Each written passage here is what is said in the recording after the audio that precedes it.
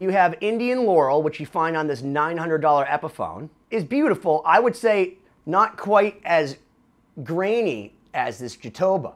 One thing Jatoba and Indian Laurel both have in common, they're a little bit drier than rosewood. So you're gonna have to give this thing some lemon oil to keep it happy. It's said to have pronounced mid-range to it and a lot of lows, which is why they use it on a lot of high gain kind of guitars, metal guitars, because it's supposed to cut through the mix a little bit more than rosewood does. On the other hand, rosewood's a little bit warmer overall.